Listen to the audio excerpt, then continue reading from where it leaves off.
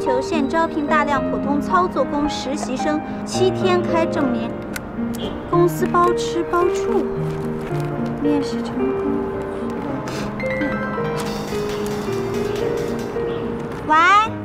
喂，草原来的，我给你找了一份特别适合你的工作。什么工作啊？来了就知道了，赶紧吧啊！行，等着啊。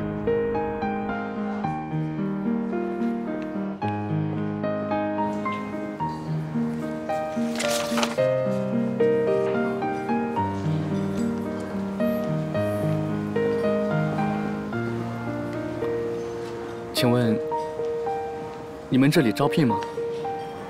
你做保安，恐怕不合适吧？啊，不是我替我朋友过来看一下，他已经在来的路上了，马上到。是男的，是女的？是做女招待呀，还是保安？我那朋友啊，他既能做女招待，又能当保安，你付1份钱的工资，等于雇了2个人，多划算呐！而且他人长得又漂亮，聪明伶俐，绝对是物超所值。还有这种事儿？放松了。哎，快来！我给你介绍啊，这位是田小娜，这位是这里的老……不用介绍了，我们认识。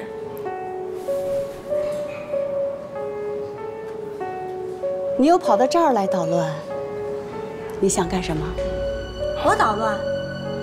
我是到这儿来应聘的，我哪知道你在这儿啊？我们这儿不欢迎你。不欢迎我？那你得给我说出个理由来。我到底哪儿不符合你们的条件了？你说呀。你哪一条都符合，但是，我就是不想录用你。你小心眼儿，公报私仇。这儿是我的咖啡厅，我想录用谁就录用谁。哎，你们别吵了，是不是有什么误会啊？你听着，你这儿的咖啡厅呢，我还真没看上。本姑娘我不稀罕这儿。哎，对不起，不好意思啊。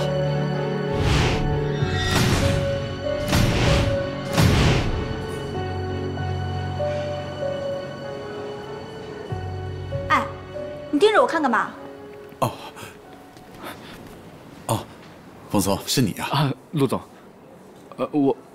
我陪我朋友过来面试的，面试这家咖啡厅，可是老板娘没用他。哎，上你的班去，是我不想来这儿。姑娘，麻烦能等一下吗？贾总，听说你在招人是吗？陆总，你可别这么叫我，我可担待不起。我正在招呢，不过，招的挺好的，马上就好了。马上，那就是还没有招到。那你能不能告诉我，这位姑娘，她到底有什么地方还达不到你要的标准？我可以跟你学习学习。陆总，其实小娜一个人可以胜任2个人的活儿，她可以当保安，又可以当服务员，从管理的角度来看，是非常划算的。是吗？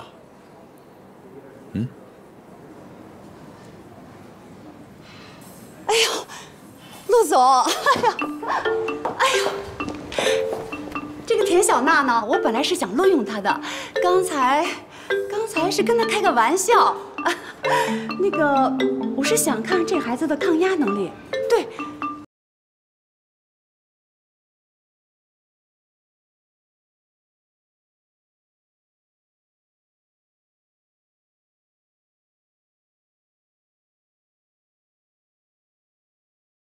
从今天开始，你就在这儿工作了。那个，先去跟我试试制服，福利和薪水一会儿再谈，好吗？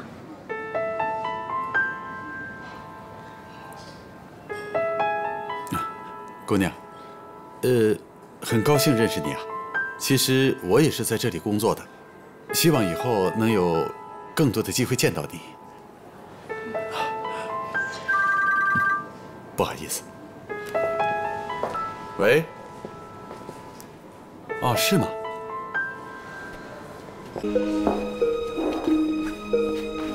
我看看。行，还挺合身的。你在这做事儿呢，要眼里有活儿，你知道吗？这儿什么顾客都有，要眼勤、手勤、腿勤。小娜，等会儿。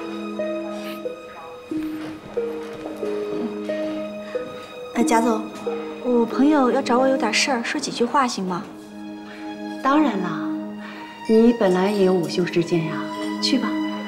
谢谢贾总。哎，小娜，你以后还是不要管我叫贾总了，叫舅妈，好吧？舅妈，我先走了。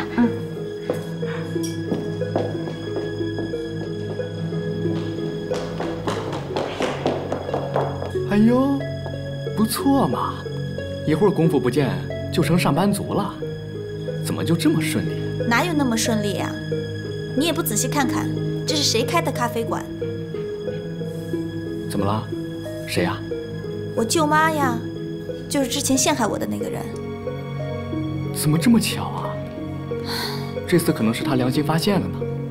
哎，他怎么会把你留下来的？奇怪就奇怪在这儿啊，之前的态度跟现在的态度完全180度大转弯。他还不让我喊他贾总，让我喊他舅妈。可能他就是那种刀子嘴豆腐心的人啊。哎，你说他突然间这么对我，该不会是你们陆总为我说话？他觉得我跟你们陆总有什么特殊关系？我也觉得纳闷儿，陆总为什么会帮你说话？我之前没多想，现在想起来，确实值得注意。注意什么呀？注意，嗨，跟这种上了年纪的老年人打交道，你得防着点啊。你瞎说什么呢？陆总人挺好的，很有正义感。哼，你要是长得跟猪八戒他妹一样，看他还有没有正义感？切！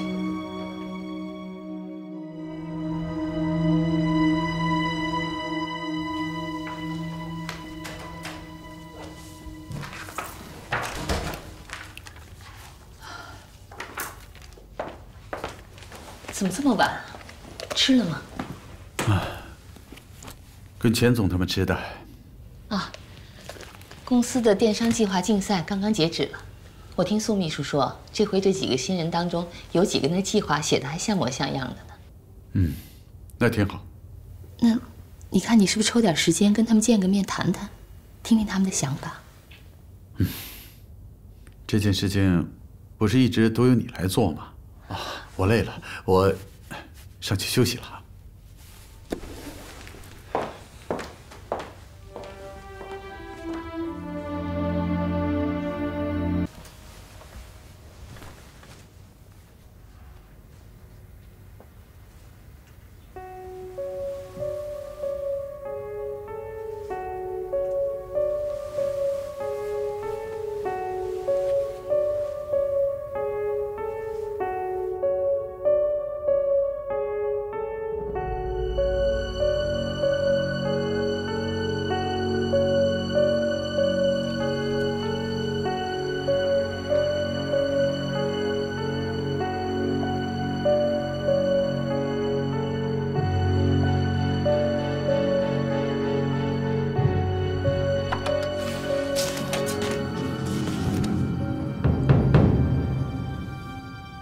你怎么醒了？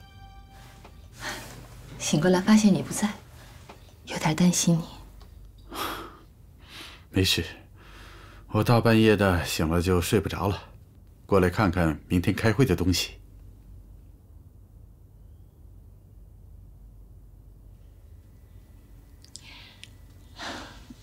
你这样总是失眠可不行啊。以前在国外也没什么好办法，现在回来了。明天我就去给你请个中医，好好调理调理。没事，好吧，好吧，走了，回去睡觉。现在都几点了？啊，走。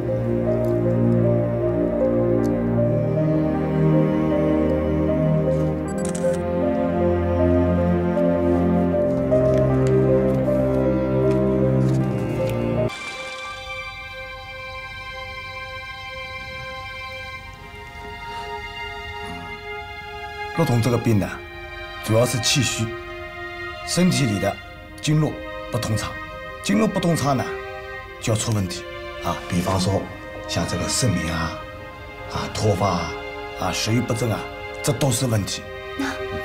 那怎么办呢，大师？您给好好调调。这样吧，我给你开2张方子啊，让陆总呢按照这个方子吃药，啊，平时呢还要到我这边来针灸啊、拔罐。好，谢谢。好了，你跟刘大师好好聊聊吧，我还有事。哎，这个江总啊，这个陆总他什么意思啊？哎呦，他如果不信我，可以不来找我嘛，啊，我可没有主动找上门来啊。哎呦，大师，您千万别误会，我丈夫压力也是有点大。哟，都中午了，走，刘大师，我请您浦江饭店吃饭去。走，来，真是太谢谢您了。哎呀，多亏了你。妈，你又跟爸吵架了？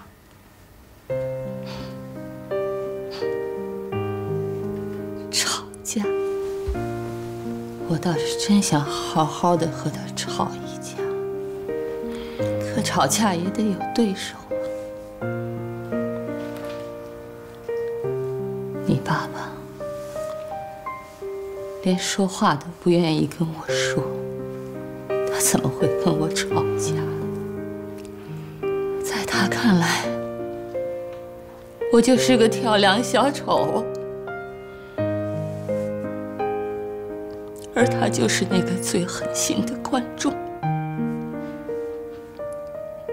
他连一丁点儿的掌声都不愿意给我。可是，这是你自己的选择呀。当时你答应他的时候，就知道这是一场经济联姻，只是想从外公那儿换取点商业上的支持，把他的公司做大。当时你答应他的时候，就应该想到会有今天的。这是一条我自己选的路，这是一条我自己选的路。可我总以为我的爱能够感动他，我想哪怕他就是一个石头，他也。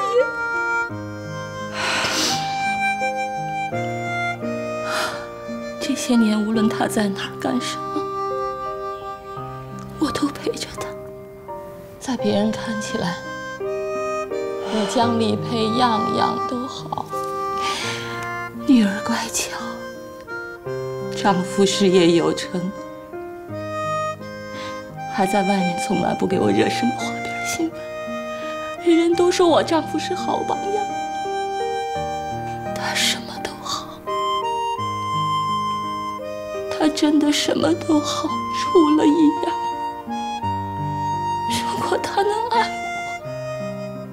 我，该多好啊！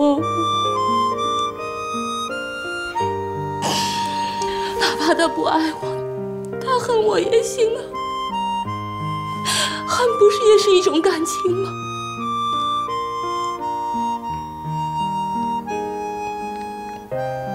他连恨我都不恨，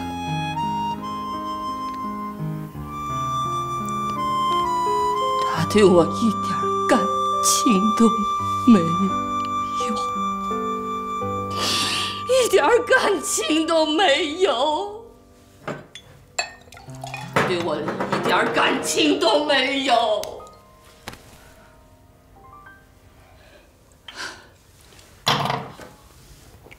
妈妈，你说咱们家的女人是不是都是这样，都会奋不顾身的投入一段看起来没有什么希望的爱情，都会爱上一个似乎永远不会爱你的男人？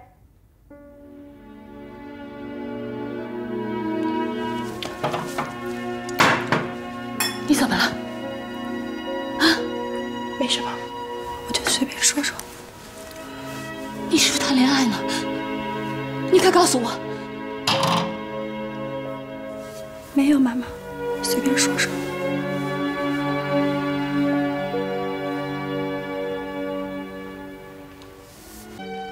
终于明白是怎么回事了。莫名其妙的，什么怎么回事？那个老色鬼肯定看上田小娜了。谁看上小娜了？就是那个陆总，他说是你妹妹的朋友。我估计呀，他们俩有个一腿。要不你说过去这么长时间了，他还念旧情照顾我们。那个小娜长得那么像她妈妈，那个老色鬼看着她那眼神，我就觉得不对劲儿。幸好我机灵，脑子转得快，赶紧就把小娜留在店里干活了。你是说把小娜给留下了？把她留在给咖啡厅了？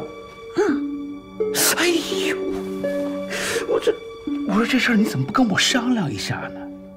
这事儿让我妈知道了，哎呀，不得了的呀！哎呦，我们不让她知道就好了嘛，她又不会天天跑到咖啡厅去巡逻。再说田小娜干活挺麻利的，雇她等于雇了俩，哎，只发一份薪水，哼哼，我们赚大了，赚大了。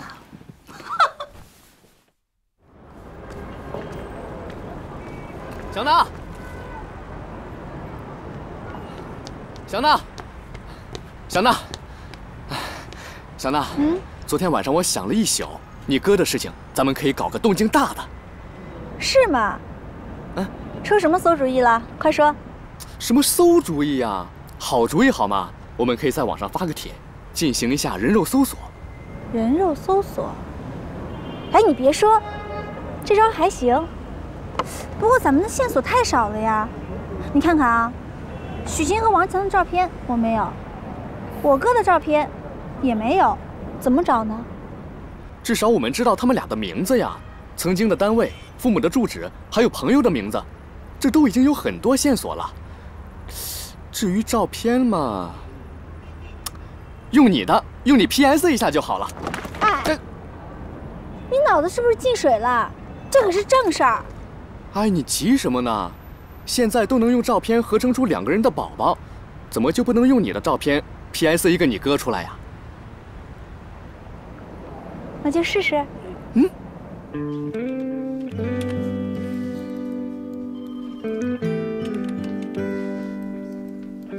搞定！怎么样？我把它放到网上去了。哎，你别说，你还真有几分歪才。那当然了。哎，怎么觉得这照片像一个人，又说不上来是谁？你念叨什么呢？哦，没什么。那我把你的号码放到网上去了。我白天上班，不方便接电话。行，就这么定了，没问题。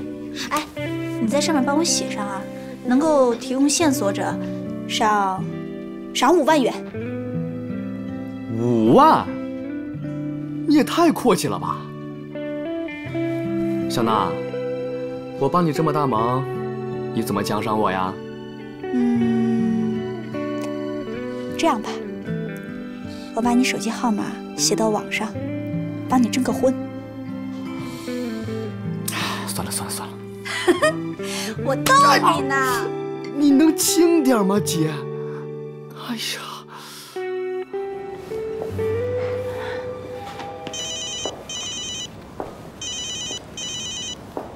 喂，哪位？啊？你真认识那个男的？不认识，你给我打什么电话？神经病啊！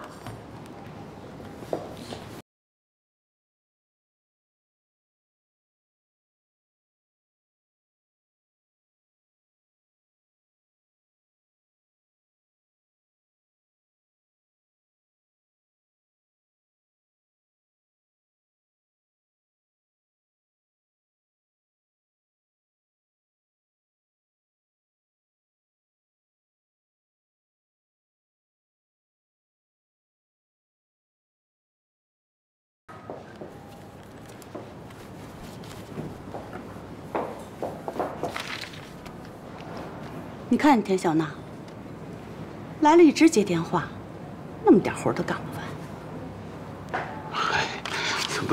都是自己家人嘛，可能有什么事情。不是，反正现在也不忙啊。什么自己家人呀？你没付他薪水呀？拿着薪水不干活，不行，我去说他去。哎，你这是我们的咖啡厅啊，我们里边谈。可以啊。好。陆总来了啊，里边坐吧。好。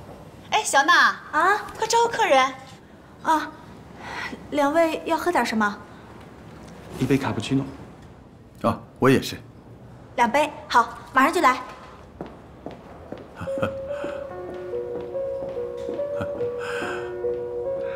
陆总，陆总啊，好，请，来。宋秘书，陆总最近是不是压力很大呀？陆总在公司都忙些什么呢？啊，陆总这几天跟广大集团的钱总见了几次面，他们在谈有关后面新城计划的发展。还有跟德国 Peter 见了几次面，因为集团内部的设备需要更新，所以 Peter 一直在催陆总做计划。宋秘书，陆总最近跟以前有什么不一样吗？他的言行举止看起来和以前有什么不同吗？要说有什么不对劲的话，就是最近陆总不太去他之前的会所谈事儿了，基本上都是在咱们大厦的咖啡厅里谈事儿。不过他之前几乎不太去咱们公司的咖啡厅的。哦，是这样。好，我知道。那江总如果没有什么事的话，我就先出去了。宋秘书，陆总很忙，有些事不必他事事操心。今天你和我之间的谈话，就没必要让陆总知道了，你说对吗？是，我知道了。子婵，怎么了？晚上一起吃个饭吧。不许说你没时间。我晚上得陪我爸妈一起吃饭，对不起。王子成，约你吃个饭就那么难吗？难道同事之间就不能单独吃个饭？为什么老是躲着我？我没躲着你啊，咱们不是在这里说话吗？你老是推三阻四的，就是躲着我。王子成，你个大男人还怕我这个小女子把你吃了吗？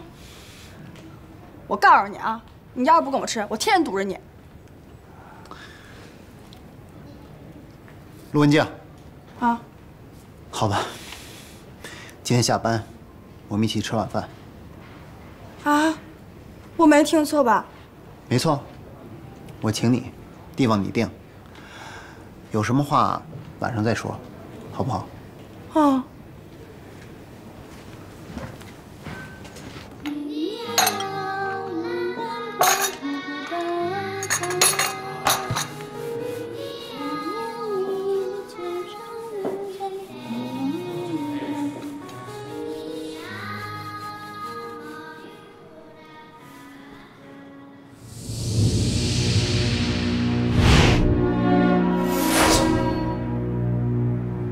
你好，你需要点什么吗？我们这儿马上就下班了。哦，这咖啡厅放的什么音乐啊？我以前从没听见过。放的是我们家乡的音乐。你要点什么吗？不用了。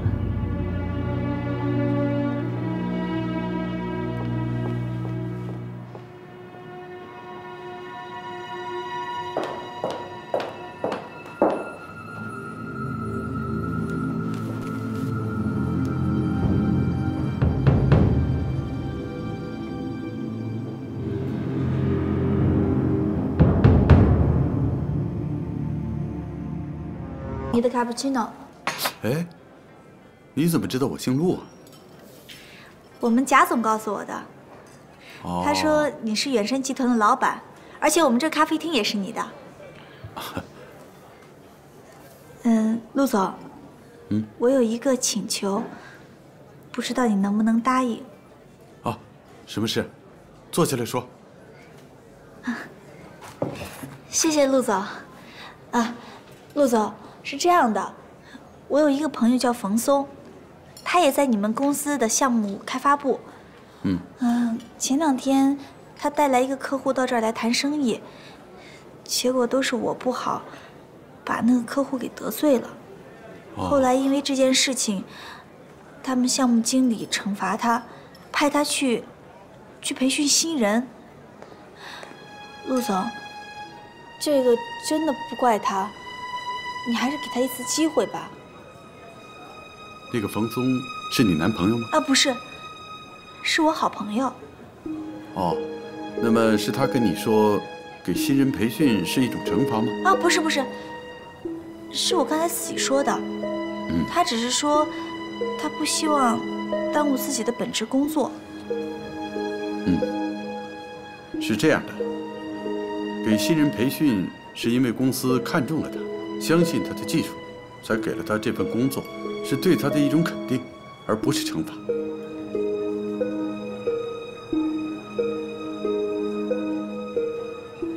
别总说你朋友了，说说你自己。我哪有什么好说的呀？哎，说说你的理想吧，啊！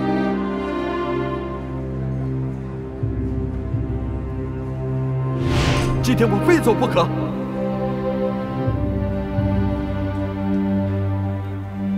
你帮我好好照顾他吧。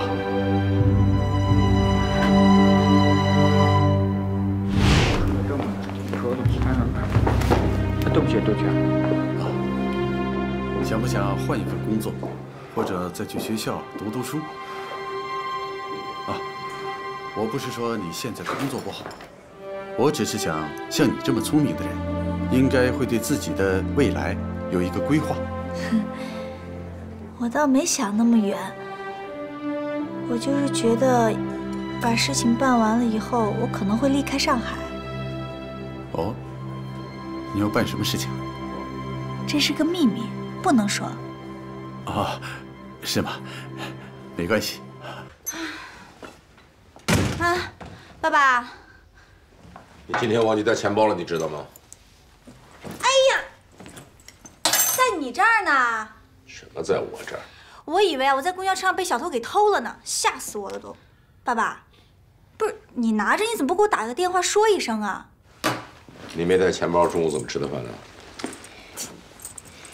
是我们陆总请我吃的。陆总？哪个陆总啊？你们公司老板不是你舅妈吗？我说的是整个远山集团的老板陆总，其实那个咖啡厅只是舅妈负责经营而已。远山集团的陆总？这个陆总啊是挺有名的企业家，手下有好多什么分公司、房地产、什么机械加工。行了，别说了，我对这个陆总不感兴趣。爸爸，我话还没说完呢。陆总人挺好的，这不今天到我们咖啡厅碰到了之后，我就跟他聊了几句，我就说我这钱包也找不着了，手机也没了，人家看我挺可怜的，就请我吃了顿饭，真的，一点老板架子都没有。他都跟你说什么了？没说什么，就随便聊一聊，问问我从哪儿来的，今年多大了，然后在上海待了多久，还问我跟我舅妈什么关系。你都告诉他了？啊，差不多都跟他说了。哎呀，没聊几句我就又开始忙活了。那他经常这样过来找你聊天吗？还好吧，他倒是经常到我们那儿喝咖啡，碰到了呢，我就跟他随便聊几句。远山！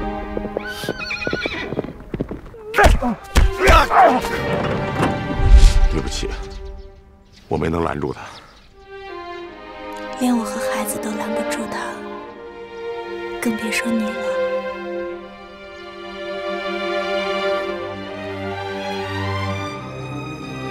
真的，只是他留个音信。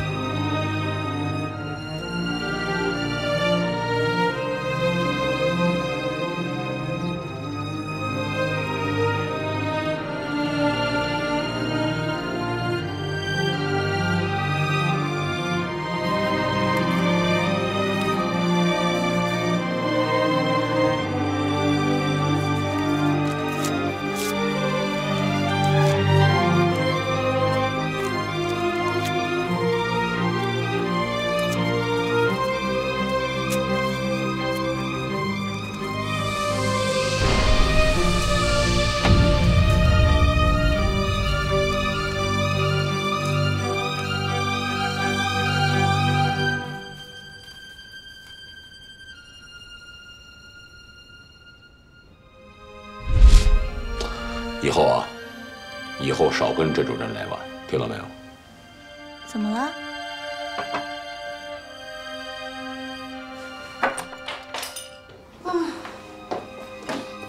哎呀，姑姑，今天这身穿的漂亮啊！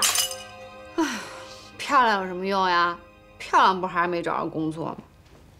累死了。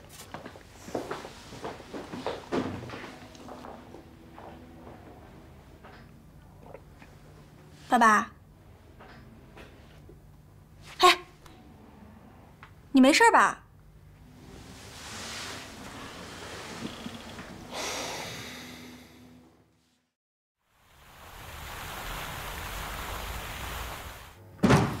先生，你不能进来的，陆总，这人非要进来见你，我怎么拦都拦不住，我这就叫保安。没事，你出去吧。陆总。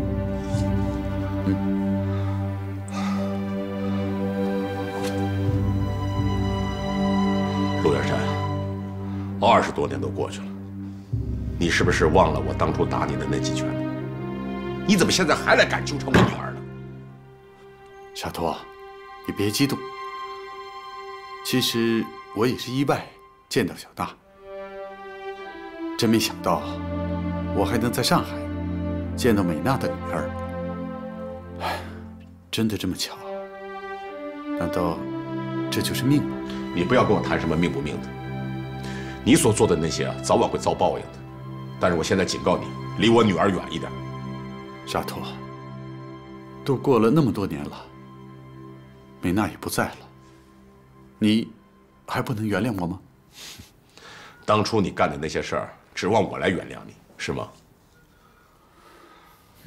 你现在是大老板了，你从你姑姑那儿继承了不少遗产啊。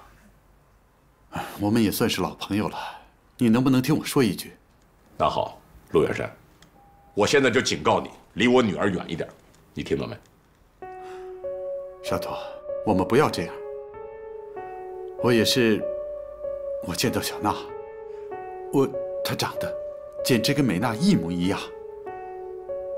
我只是想知道，她有没有可能是我的？那我告诉你，不可能，绝对不可能。 你居然还能这么想，你知道吗？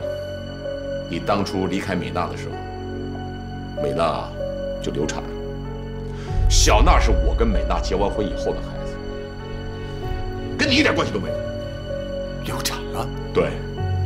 你想一想，我沙陀能为你这种人去抚养女儿吗？所以我警告你，离小娜远一点，否则的话，我就对你不客气。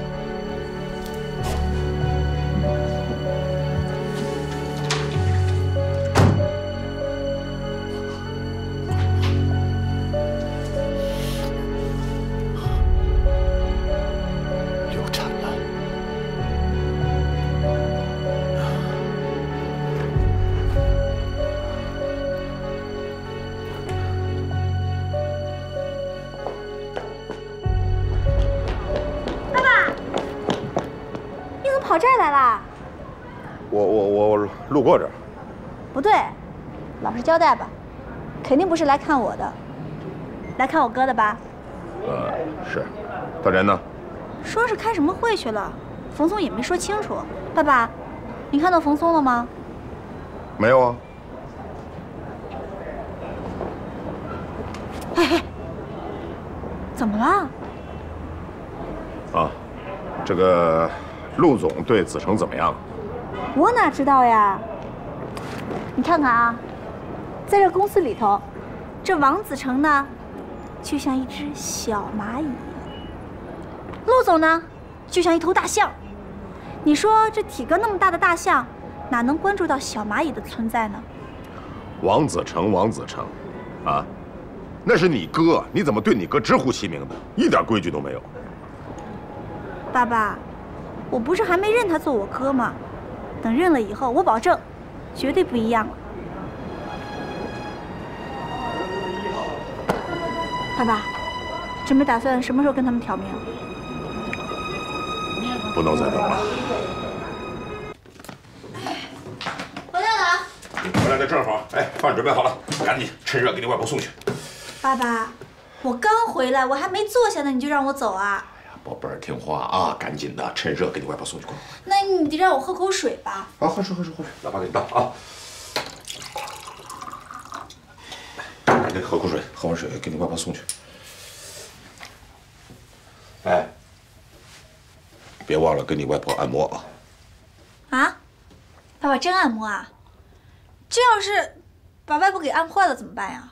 你想想看啊，她现在好不容易接受我们送饭了，这要是让我咔直接按成了断绝来往，那不就前功尽弃了吗？哎呀，不会的，老爸相信你啊。就算是你把她摁坏了，那能怎么办？咱们断了20多年的关系，现在不也续上了吗？别找理由了，赶快啊！快去啊！哎，行，我走了。别让你外婆生气啊！我尽量。路上也小心点啊！哎。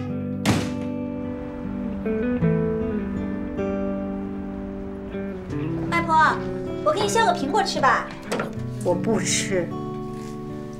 哎，对了，外婆，医生可说了，要让我没事的时候多给你按摩按摩。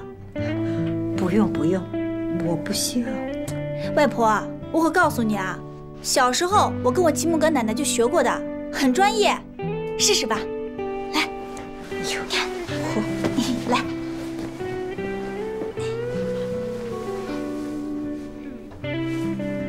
外婆，其实你每天坚持这样按一下呀，经络早就通了。哎，来，忍着点啊。哎呦，怎么样，舒服吗？我去个洗手间。啊，行，我陪你去吧。不用，我自己行。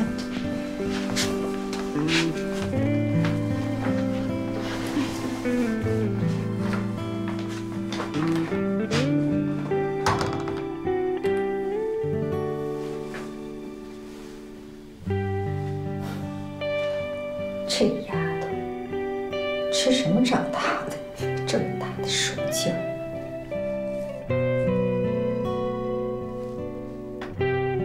外婆，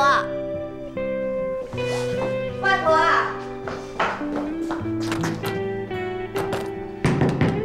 外婆！哎呀，别拍了，我没事儿。外婆，你怎么还不出来啊？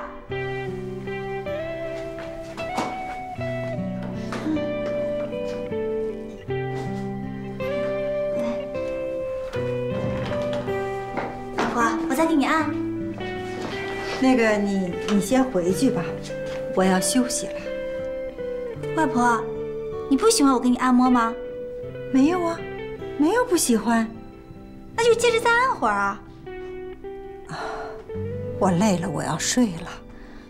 可是，不用了。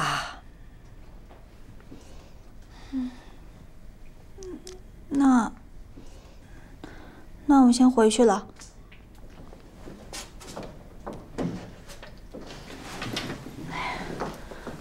那我走了。哎。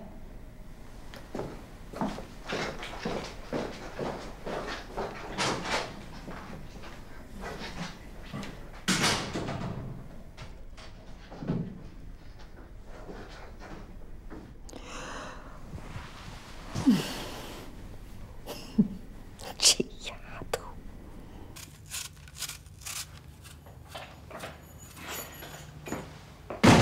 回来了。送的饭外婆吃了吗？吃了。哎，给你外婆按摩了吗？喜欢吗？她倒没说不喜欢啊，但是呢，我按了几下，她又把我给轰回来了，估计还是不喜欢。哎呀，爸爸，跟你商量个事儿啊。你说。要不以后还是你给外婆送饭吧。你别说让我给她待3个小时，就待3分钟，我现在有点受不了了。外婆啊，简直就是一块冰，无论我怎么做，我都感化不了她。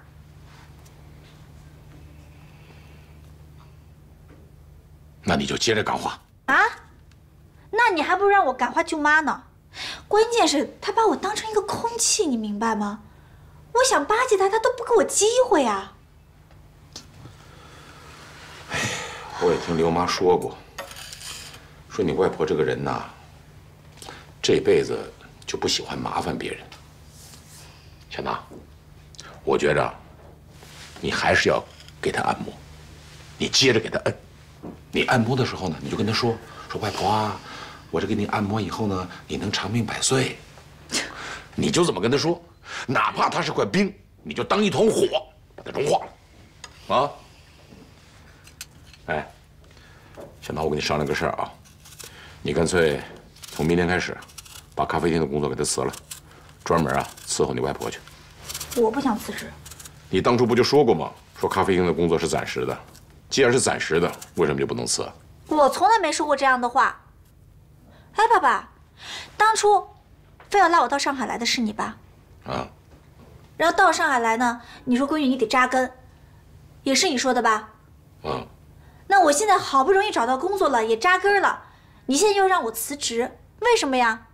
就不能再过一段时间吗？不是我让你辞职，这是有原因的。我把话先跟你说清楚了，你要是让我辞职，从今往后我绝对不会去看外婆。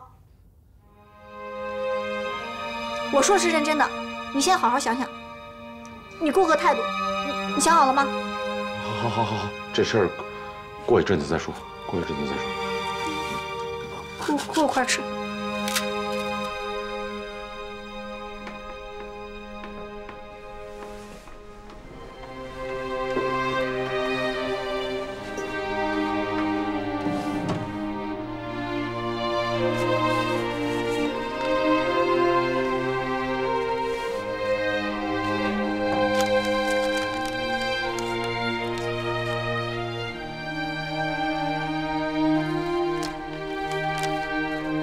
只要您认下了这个外孙女，也就等于原谅了美娜，美娜在九泉之下也就安心了。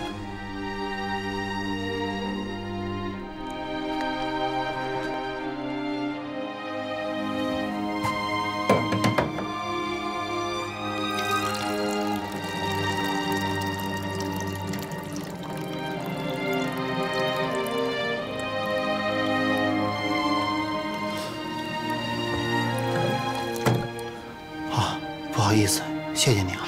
你没睡好啊？怎么看起来没精神呢？没有，我们主管给我安排了个事儿，特别麻烦，想着想着就走神了。想什么事儿呢？说来听听。没事儿，我自己想就行了。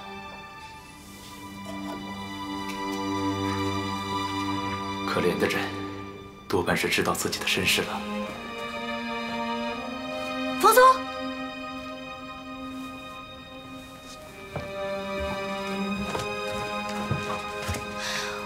我可能得罪你们老板娘了，怎么办？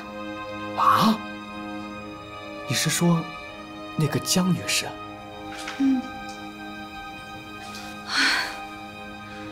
我昨天跟陆总聊天，他说有首歌是他年轻的时候唱给他女朋友听的，这时候他太太就进来了，我以为陆总说的女朋友就是他太太呢，结果我给搞错了。哎呀，他没事跟你说这个干嘛呀？真无聊，你看这人都一把年纪了，还这么老不正经的。哎，胡说什么呢？陆总人挺好的。怎么办呀？我把他太太给得罪了。要不，下回你送一块蛋糕给他，做补偿。蛋糕？嗯，是个好主意。你干嘛老打我呀？不好意思啊。哎，子成。一起吃饭呗。行啊，走吧，一起去吧。嗯，好吧。走吧。你都不知道，他当时真的以为我天天骑马呢。是吧？他一见我就给我一拳，我还以为碰到劫道的呢。哎，你们俩真有欢喜冤家的感觉。就他，算了吧。少来。哎，子成，你想喝点什么饮料？我去给你拿。哎，等等，你们总能猜中一样东西，再试一次啊！我数3、2、1，好，3、2、1，成之。哦，这就是传说中的心电感应了。你说什么？哦，没什么，吃饭。来吃。大婶儿，我要给您送粥饭来了。哎，来了。哎，这沙图这手艺啊，可好了，咱每天吃饭这屋里都香喷喷的呀。那隔壁的病友啊，就问我啊，说你们中午都吃什么啦？那么香。刘妈，这样，要是大家伙觉得好吃的话，下次我就做一大锅，你就把满楼道的人呐都请过来，到这儿来吃。哎呦，你又不是什么专业厨子。您可能不知道吧？我在内蒙古的时候有家餐馆，虽然不是什么高档的地方，但是口碑不错。哦，就不知道我做的内蒙古菜能不能符合你们上海人的口味儿。你知道我们上海人的口味是什么呀？这个当年美娜告诉过我。哦，是啊。啊，当年美娜怀孕，挺个大肚子，这个吃东西啊，嘴特别的刁，想吃家乡菜，但是我们草原上没有啊，我也不会做。美娜呢，就手把手教我，什么鸭肉蛋黄卷、梅干菜烧肉，还有这个面筋烧肉。原本打算等她坐月子的时候做给她吃，后来，哎呀，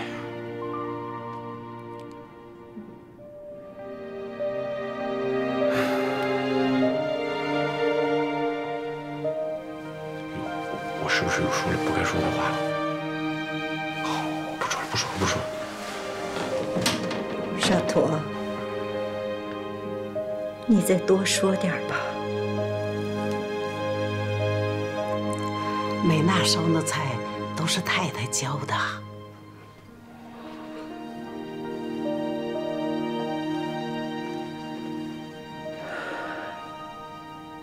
你不知道，他第一次吃汤包的时候，一口咬下去，烫得满嘴都是。别胡说了你！就是，帮你不烫啊？我当然会吃了，我是上海人。算你好。服务员，哎，来了。你好，喝点什么？一杯摩卡。好的，等一下啊。这是跟你过来的吧？还不过去打个招呼？哎，摩卡。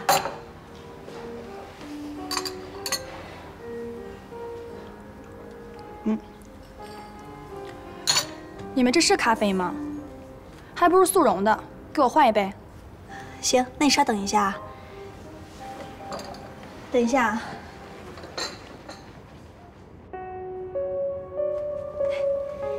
尝尝这杯。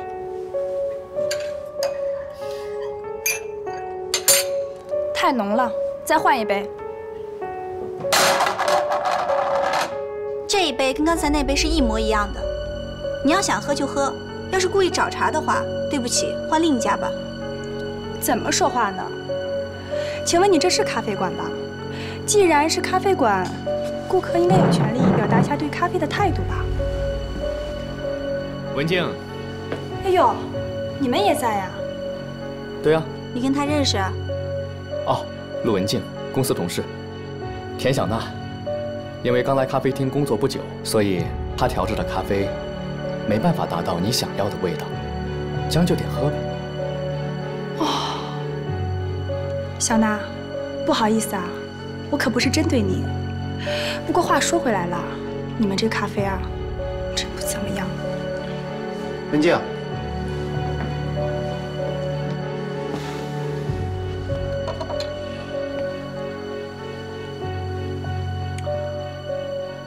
我没觉得，跟一般的咖啡厅相比，这家已经算很不错了。说得好，总算有一个说实话的了。王子成，你什么意思啊？你有什么意思？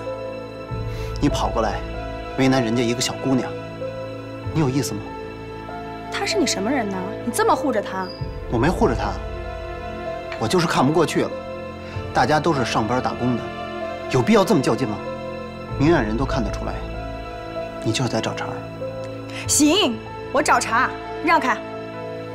不许走，给小娜道歉。疯了吧你！让开！你听听，你听听，女孩子生起气来，连走路的声音都不一样。平常没发现她这么不可理喻。人家毕竟是女孩子嘛，你怎么就不懂得怜香惜玉呢？王子成，你呀还真是个榆木疙瘩，连我都看出来了，这女孩挺在乎你的。我跟她没什么。真没什么？大家都看得出来，陆文静对你一往情深呢。你们饶了我吧，她真不是我喜欢的类型。那你喜欢什么类型的？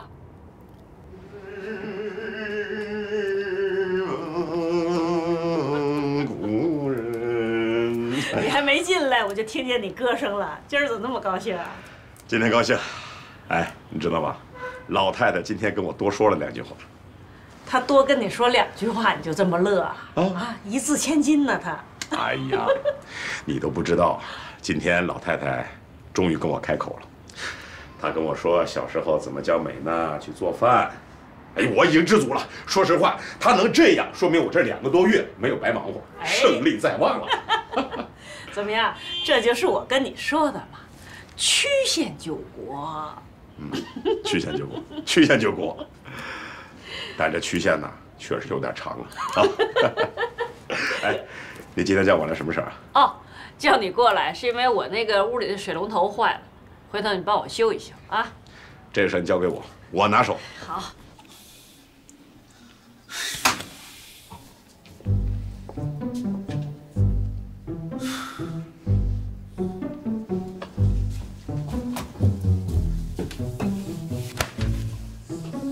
哎呀，看来有人无心工作呀。活儿都被楼下的咖啡美眉勾走了吧？你有完没完？怎么了？我说错了？你什么你啊？你出来一下，我跟你有话说。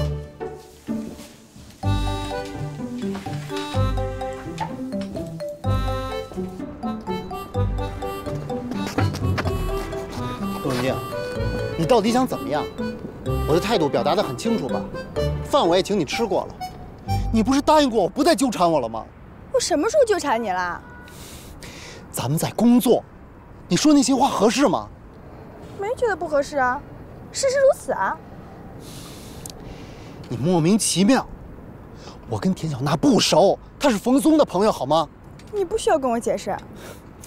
我不是跟你解释，我是不希望你去咖啡厅为难人家，打扰到人家的生活。你嫌我打扰他了？啊，他在咖啡厅上班，我去消费，我怎么成打扰了？你别再无理取闹了，好不好？我现在够烦的了。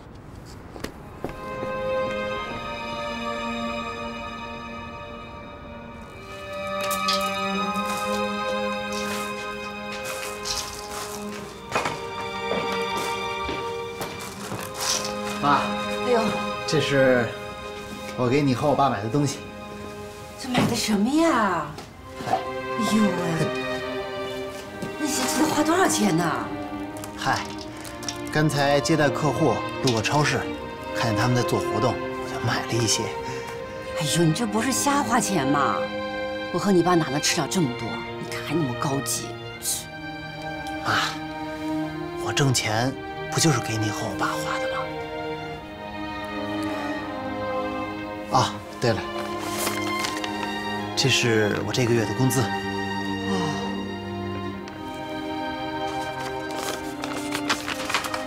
哟，这得有3000多块钱吧？加上加班费，一共4600。哦，这一个月能挣这么多呢？我买这些东西花了700，自己留200块钱坐车。才留200块，那怎么够啊？你怕要交女朋友、请女同事吃饭什么的，弄点钱怎么能行？这个拿着，来。不用了，妈。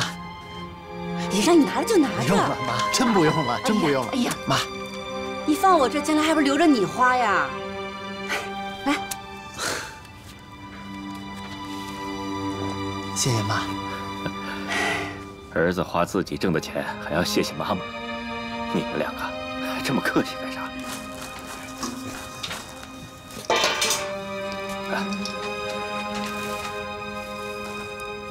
哎，子晨，你别看了，别把衣服弄脏了。没事，妈，去休息，来吧，去休息。啊，没事。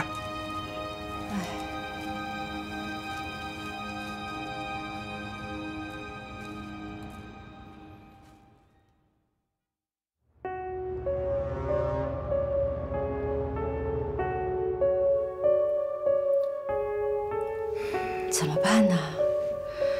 这样下去可怎么办呢？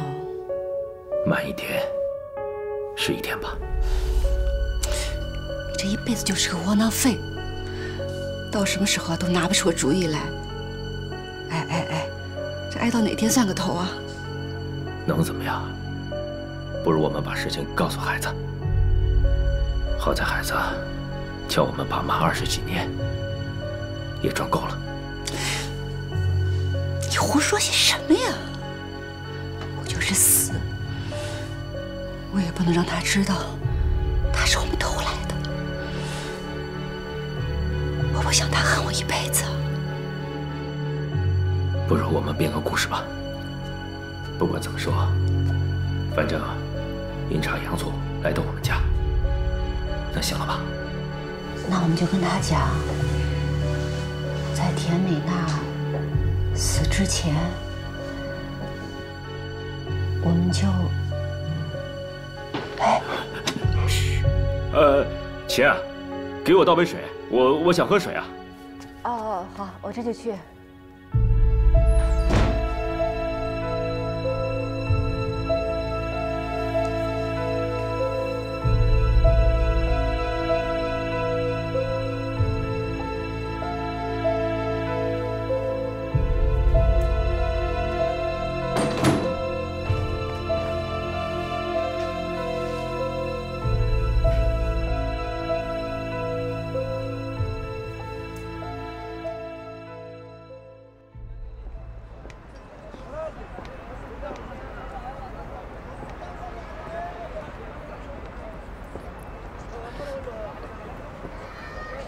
沙朵，1个月的时间还没到，你来干什么？我也不是来催你的，我是来吃早饭的。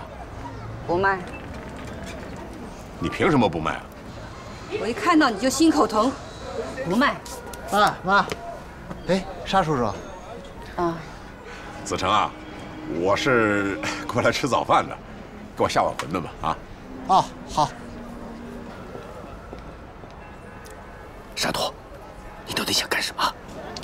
我啥都不想干，我就是想过来看看子成，20多年没见了，怎么了？不行吗？来，给我来2根油条。啊。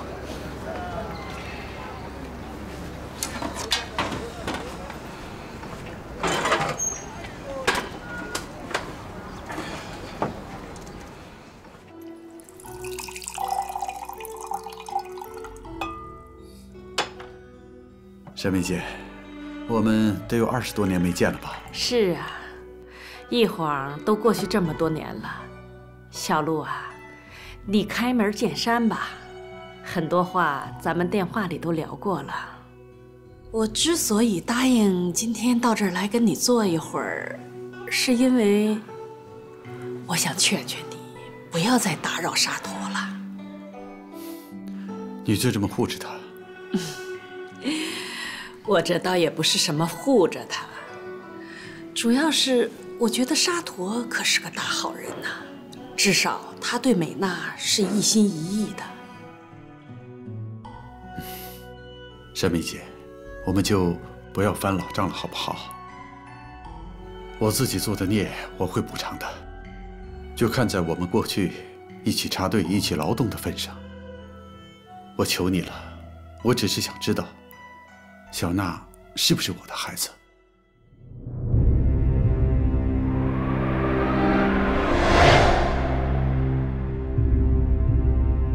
什么？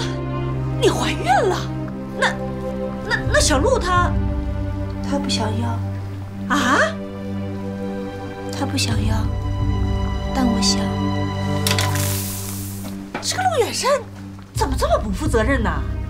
好的时候嘛，2个人好的跟什么似的，那有了孩子就应该理所应当的结婚呀。他现在不想要，什么意思啊？哦，不会真的像许晴说的，她要出国啊？陈世美，我找她算账。山梅姐，你先坐下，你先坐下听我说嘛，你千万别这么冲动好吗？哎呀，都什么时候了，你还护着她？我跟你讲啊，你绝对不能让她出国，你就让她留下来跟你结婚。你别怕啊，实在不行的话，我们就到大队去告她，我看她不服软。山梅姐，你可千万别这样做啊！她的心啊，都已经飞到国外去了。我要是硬把她留下来，她不仅会恨我，更会恨我肚子里的孩子。现在的关键是你肚子里的孩子需要一个爹。美娜，怀孕这种事儿，没2个月你的肚子就显形了，到时候大伙儿在你的背后指指点点的，你丢不丢人啊？实在不行的话，他要是不认孩子，你就不能要。我觉得，要不你就重新考虑考虑，别要了。美娜，你就听姐一句话，你人生的路还长着呢，你没有必要为了一个陆远山毁了自己的一生。既然队里要追查男方的责任，那你就把陆远山讲出来好了。你又要放他走是吧？你是不是又想把所有的责任都担到自己的肩上了？那样不可以的。你要是实在不好去讲，今天晚上开会，我把他讲出来好了。山梅姐，你可千万别这么做，这样会关系到他整个人生的。山梅姐，你这样不但毁了他，也会毁了我的。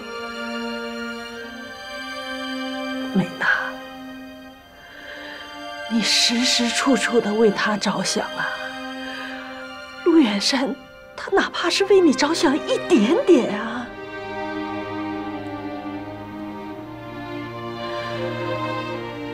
行，你放他走也行。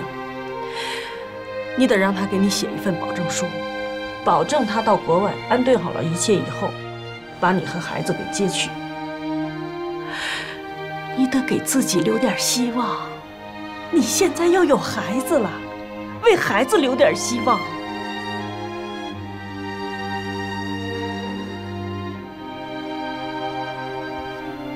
我不想这么做，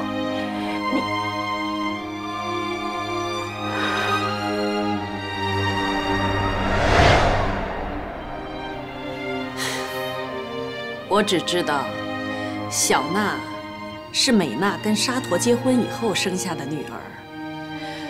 我觉得她应该跟你没什么关系吧。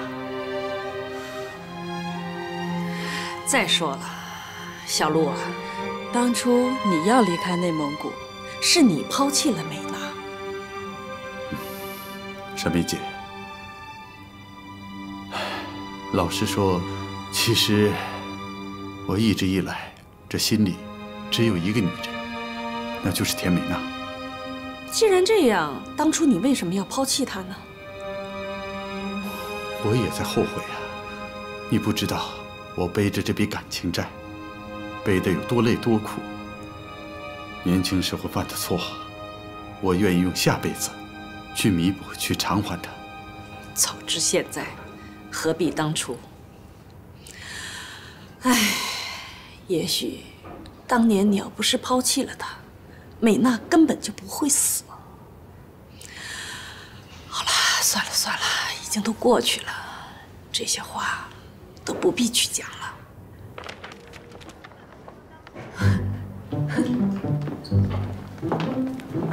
都在这儿，您看看。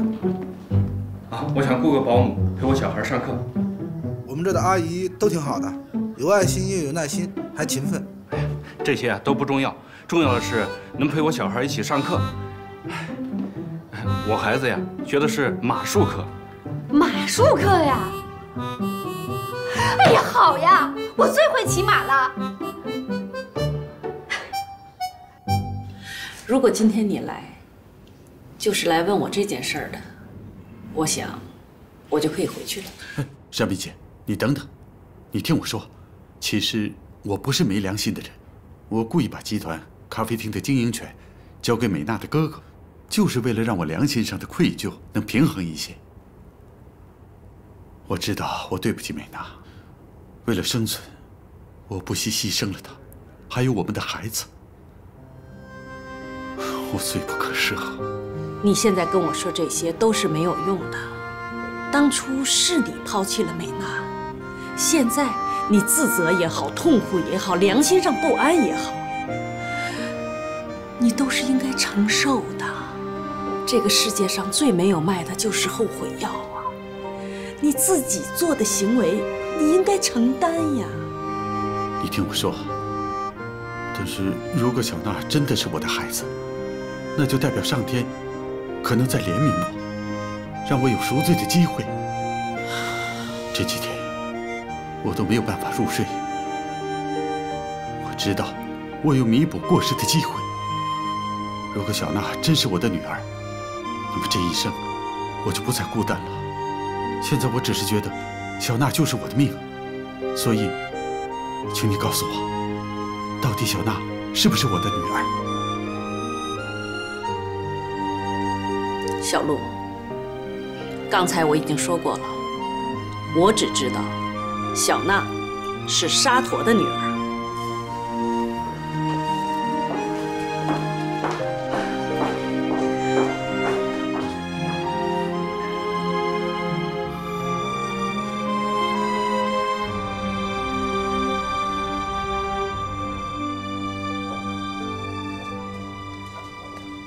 陆总，这几份合同您看一下吧。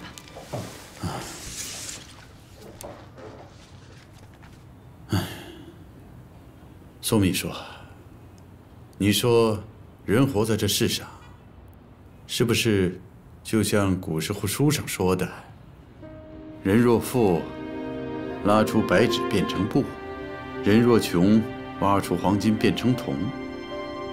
就是说，是该你拥有的始终都是你的，不该你拥有的，怎么样都不是你的。话虽然这么说，可是我觉得还是太消极了。我觉得该努力的时候还是要努力去争取的。其实我也是这么想。你知道吗？在这世上，我可能还有一个女儿。您不是已经有一个女儿了吗？怎么又冒出来一个？文静，她是江丽佩嫁过来的时候带着的。现在这个呢？那您见到她了吗？见到了。相认了？没有。那有人告诉你了？也没有。那您怎么知道她就是你的女儿呢？她长得跟她母亲一模一样。我见到她的时候，我就有一种感觉，她就是我的女儿。那现在你的女儿出现了，这岂不是一件好事吗？到底要怎么样才能够证明她就是我的女儿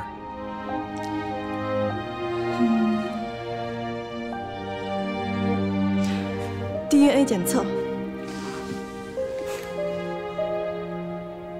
不嘛，我不想骑马。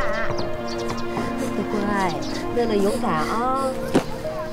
乐乐勇敢点儿，乖，骑马一点都不害怕，可好玩了。哎，我说你都哭了快2小时了，你再哭时间又到了，知道吗？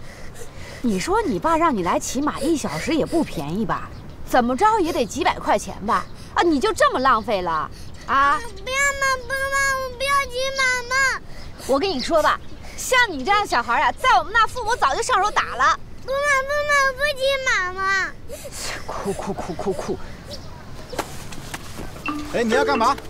什么干嘛呀？骑马干嘛？来！来骑马！哭！抱上去！都被被你们这人给惯的。来，绳子拽好，这样。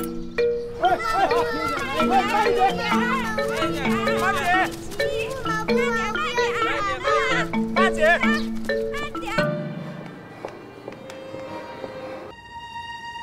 哦。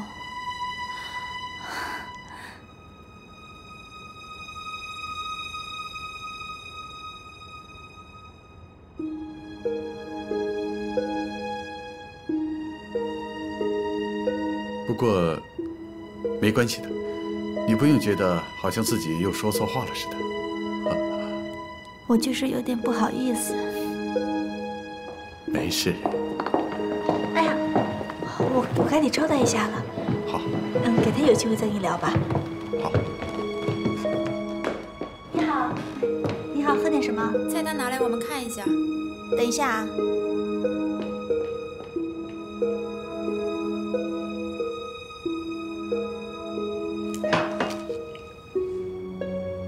最快什么时候能有结果？最快24小时。你去办吧，有消息马上通知我。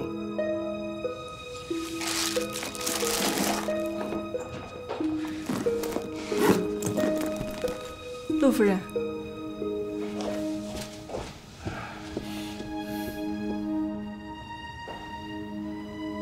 你们俩又在搞什么鬼？什么搞什么鬼？我说你这2天总往公司里跑，不是说好了吗？你主内，我主外，公司的事情让我来处理，除非公司出了什么大事情，才会征求你的意见。毕竟你占了公司不少的股份。可现在有件事情我不得不管。什么事？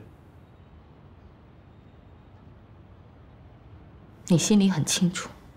我不清楚，我不知道你在无理取闹什么。你真的要我说出来吗？你爱说不说，我还有事。我知道你外面有人了。你什么时候看到我外面有人了？我跟你夫妻这么多年，你觉得我是那种人吗？是啊，别人看我们都是完美夫妻，可我越来越看不懂你了。那是因为你越来越胡闹了。我要去开会了。